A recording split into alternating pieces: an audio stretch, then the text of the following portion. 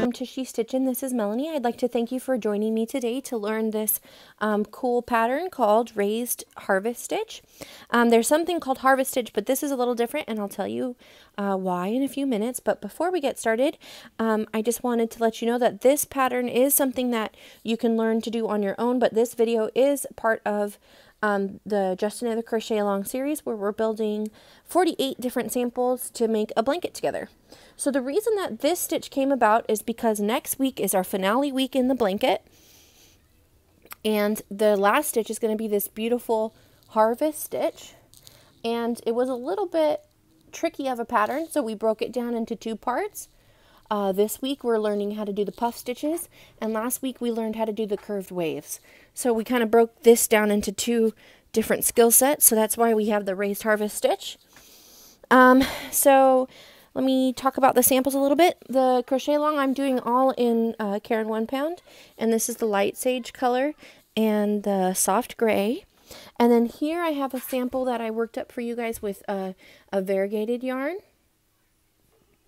So this is a one-sided stitch, but I worked this up in Creamsicle by Peaches and Cream, just to show you guys. If you're going to be working this up for the crochet along, you're going to want to use your 5.5 millimeter hook, and you're going to want to have a starting chain of 31. But you can definitely make this in any size. And then this is a two-color sample that I worked up, and the pink is this red heart shimmer, and it is the hot pink colorway. And then I just have a white Caron Simply Soft going with that. I really wanted to see what it would look like in pink with a different color, because I kind of feel like they look like hearts, and I feel like this would be a cute like table runner or something like that for Valentine's Day if you're interested. So I wanted to show that, and I'll show how to do it in two colors at the end of the video.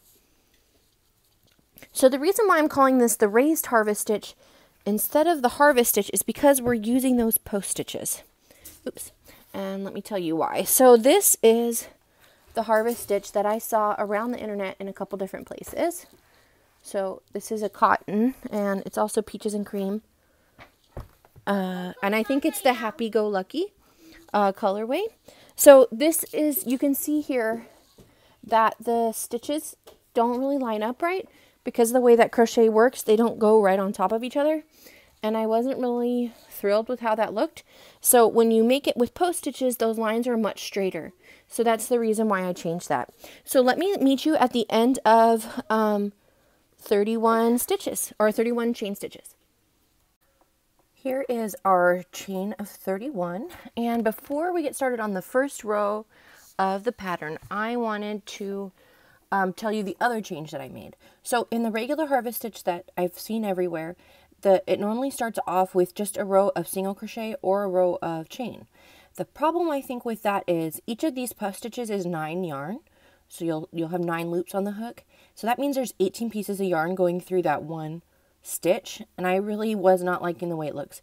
Here in the cotton, it doesn't look that bad because the hook was kind of big for this size cotton, but I did work up like this small little piece to show you. So if you do it with a chain stitch bottom, that's what the bottom ends up looking like. And it really is just not even anymore, and it's like super stretching out that one chain. And then right here, I did it with a single crochet, so that is a little bit better, but it is still stretching it out weird and putting a lot of stress on those few loops. So let me show you how we got around that. It's also something that we've done on the box stitch and the arcade stitch and a few of the other stitches. So what we're going to do is we're going to skip that first stitch, and then we're going to do 4 single crochets, okay? So skip that first back bump is where I always like to insert into the chain, because it gives us a nice edge. So skip the first one, then do 4 single crochets. Now this is the American single crochet, the US terms. So we yarn over once, pull the loop up, then yarn over, pull through 2. And that's how we do it. So we're going to do 4 of these, and then we're going to do a chain 1, skip 1. 1, 2, 3, 4. Chain 1, skip 1, and then we're going to do 6 single crochets. So this area right here is where we're going to be putting in the puff stitches to make sure that they have enough room to not stress out the fabric, and so it looks a little bit better. So I guess going to go 4, then chain 1, skip 1, and then you're going to do 6 single crochet, then chain 1, skip 1, and do 6 again.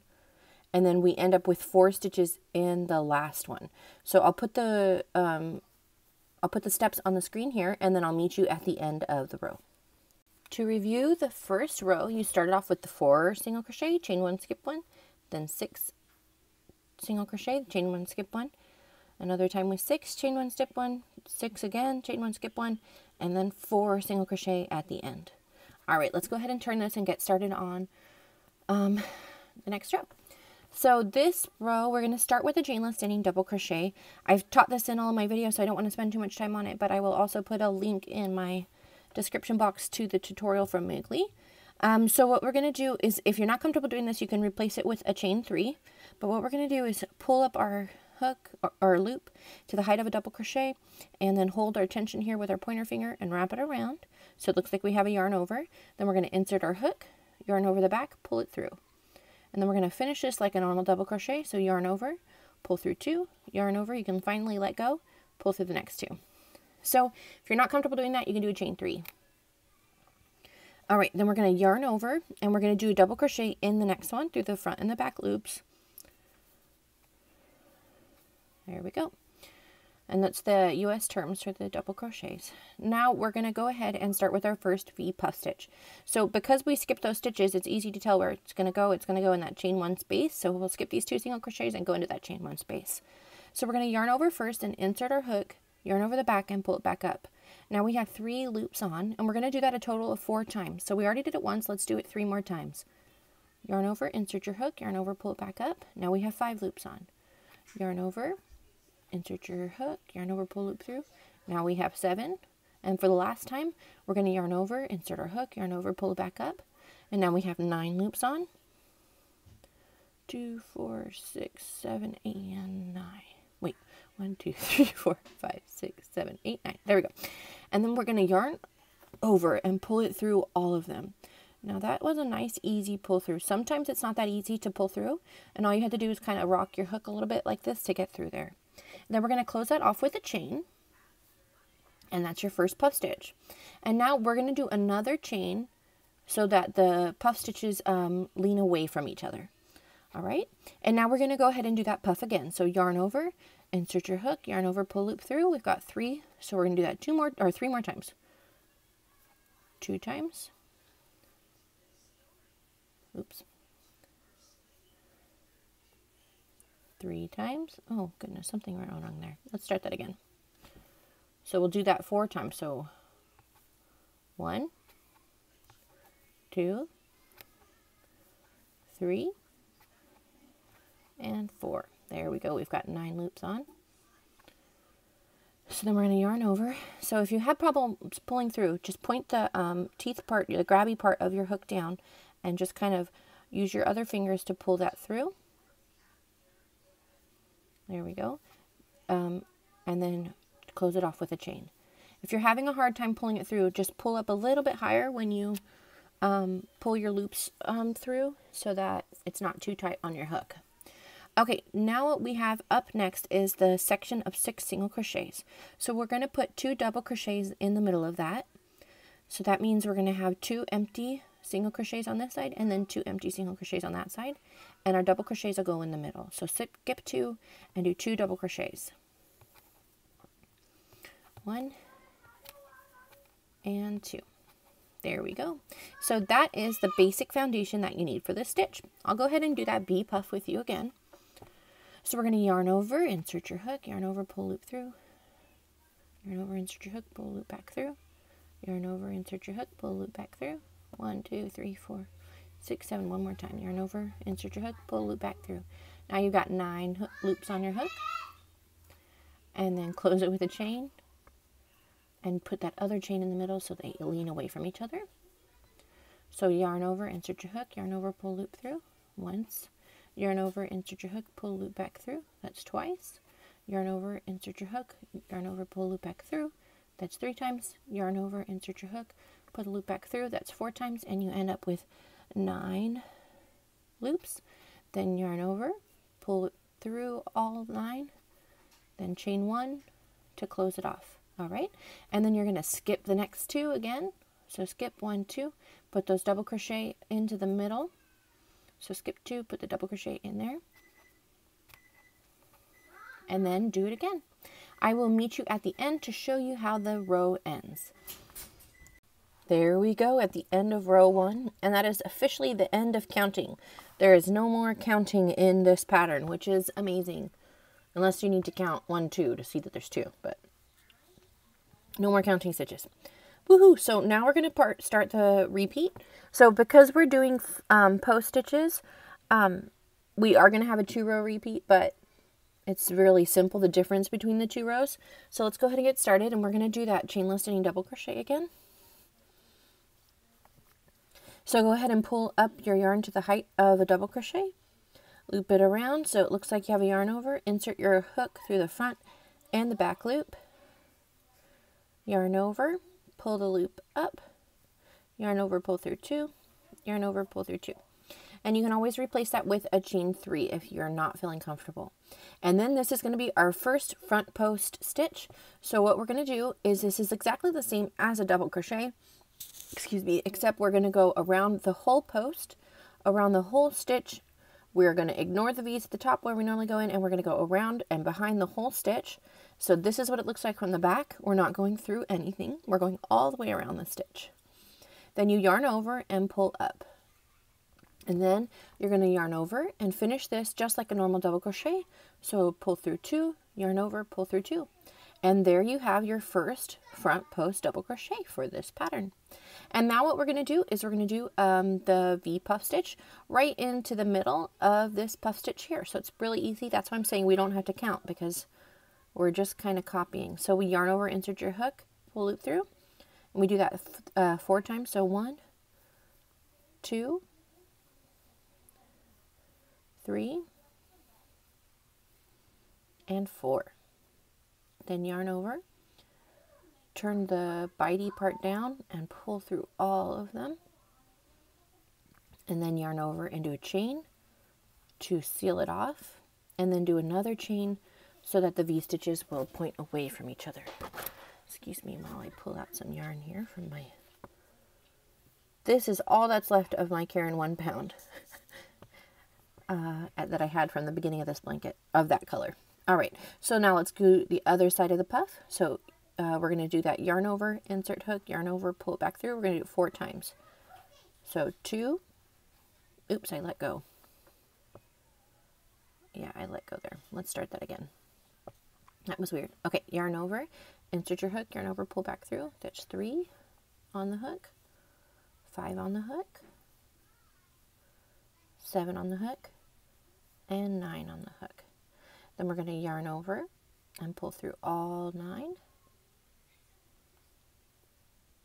And then close it off, lock it closed with a chain stitch.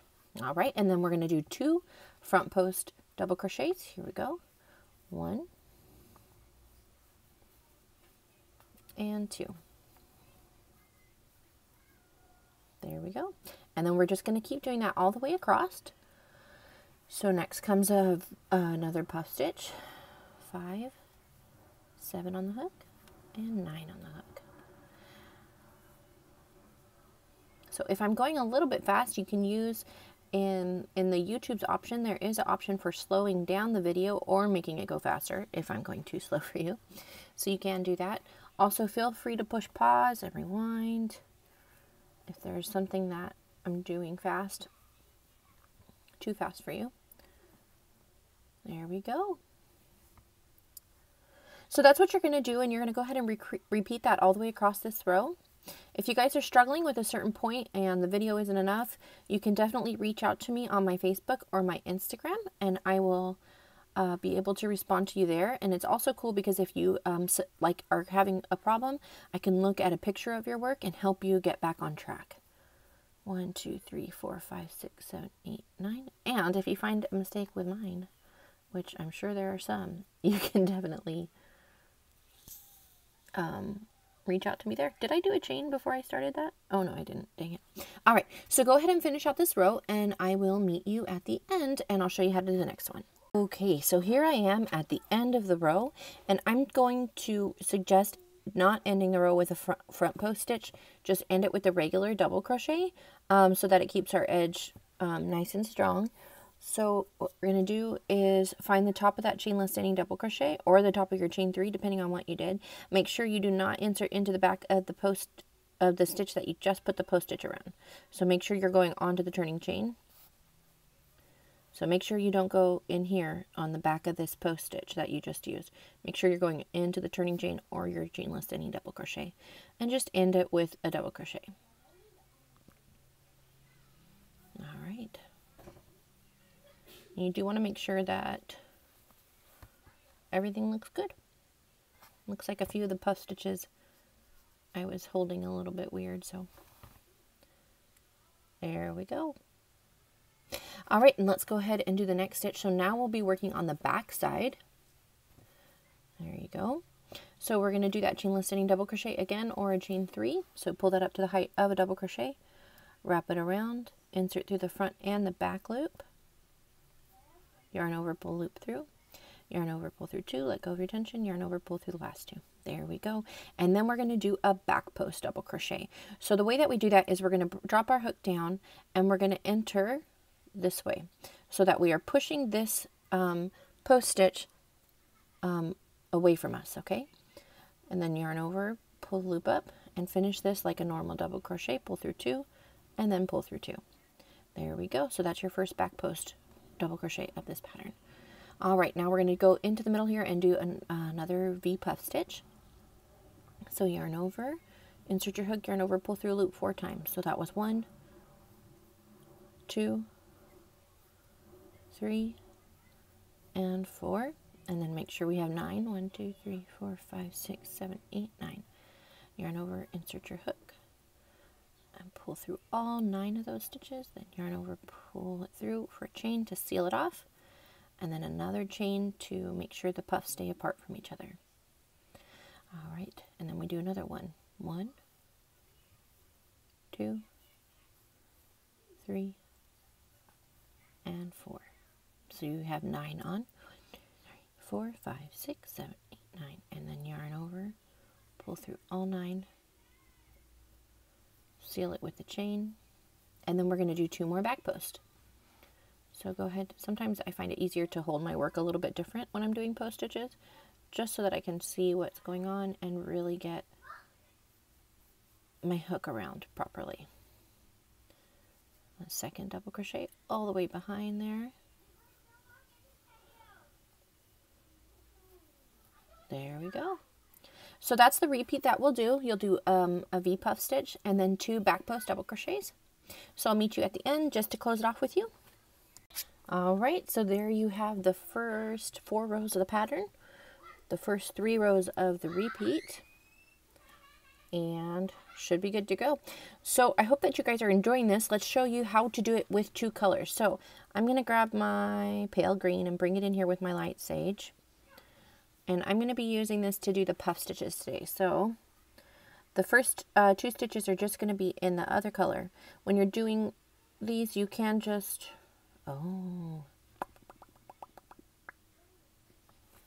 okay, there is the end of our row 4. And it's the 3rd row of our repeat. And then from there out, you're just going to go ahead and keep repeating rows 3 and rows 4 all the way until you reach your desired height. Now, if this was going to be my permanent piece, I might probably go back and redo that puff. I don't know, it got a little bit loose or something. But I hope you guys are enjoying this. So just go ahead and keep going until you get your desired height. If you were to count these stitches, it is 29 stitches across. And if you've been doing this with us, we want to have 30 stitches for the border. So at some point in there, you're going to want to do an increase to get to the 31 across. Or I'm sorry, to the 30 across with the extra stitch in each border, or in each corner. And the bottom did start off with 30 stitches, so the bottom is okay for adding that border. All right, so now I'm going to go ahead and show you how to work the 2 colors. So Well, if you watched my color changing video on how to do the post wave stitches, you'll know that normally we carry yarn at the bottom of stitches. So let's go ahead and do the first chainless knitting double crochet, and because it's a regular stitch, we want to carry the yarn at the bottom.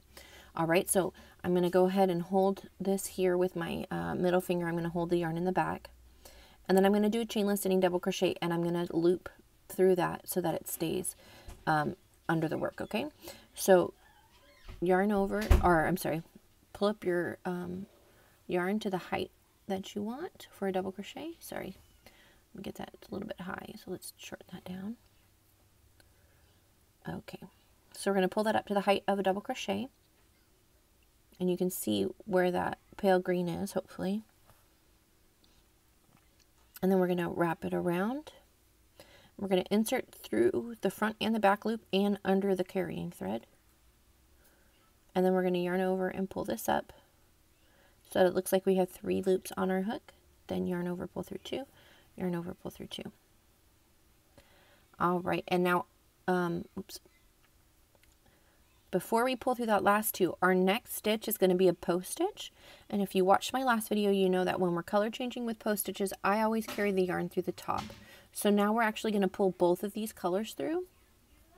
There we go. And then when I go to do the next post stitch, I'm just going to do a regular post stitch, and that is to carry the yarn at the top so that we can get it to the next stitch. I no longer have my sample with the bad way of doing that, but if you're a little bit confused, you can go ahead and watch this other video. So then we're going to go behind this post stitch and we're going to do another front post, and then the next color that we're going to want to use is going to be the lighter color. So I'm going to do that last pull through. It's going to be with my second color. Okay, so I'm going to do that for the pull through, and I'm going to let this darker color drop down.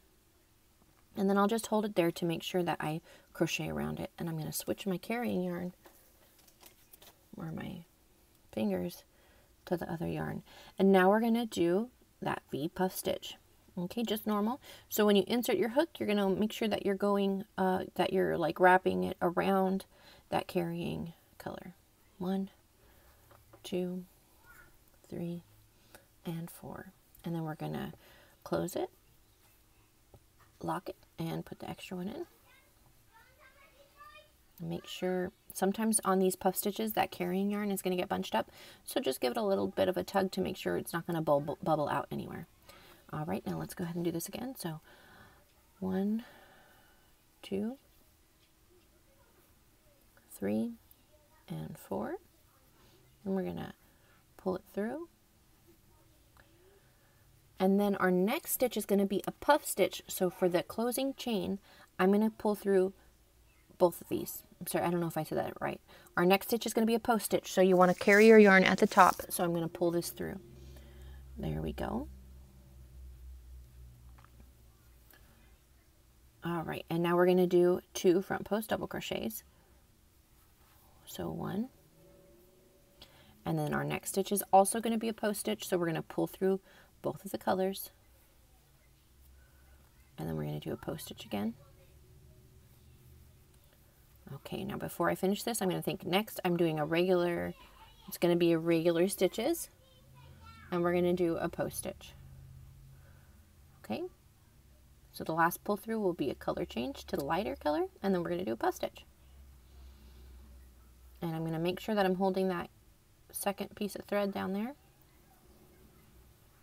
5 yarn, 7 yarn on my hook, and then 9. Then go ahead, close it. My kids are making fun of their cartoon. I'm sorry if you're hearing them in the background. All right, and then we're gonna, so we close it with the chain, and then we put another chain on there. Then we're gonna do another puff stitch. 1, 2, 3, and 4. And we're going to close it, and then I'm just going to pull, make sure that that's not bubbling up. I'm going to pull through both of the colors. So my next stitch is a post stitch, and we like to carry the yarn at the top of post stitches, so I'm going to pull through both of them. All right, I'll show. Now this is never going to completely hide the yarn up here in the back, but that's what the back looks like, and it doesn't have any hanging threads, so that's the best way to do it. So let me do this with you one more time, and then I will jump ahead and show you the result. So we're going to do a post stitch. My next stitch is also a post stitch, so I'm going to carry it at the top again. So if it's a post stitch, you carry the yarn at the top. If it's not a post stitch, you carry the yarn at the bottom. Alright, and my next stitch is going to be in the light color. So I'm going to switch over to the light color, and it's a regular stitch, so I'm going to let that darker color drop down. There we go. Then we're going to do a post stitch. I'm going to make sure we go all the way around that carrying color. 1, 2, 3, 4, 5, 6, 7. One more time. Then close it with a chain and put the extra one in there. And do that again. 1, 2, 3, 4. And our next stitch is a post stitch, so we're going to and a color change, so we're going to seal it like that. There we go. So let me go ahead and, so what I was saying before, where it's never going to be completely hidden on the back, is definitely true.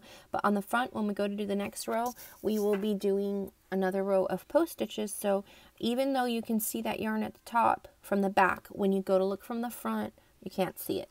So I'll do another row in this just to show you what it looks like. This would be fun to do as like a rainbow of changing color. Now I'm, you know, adding that to the things I want to make.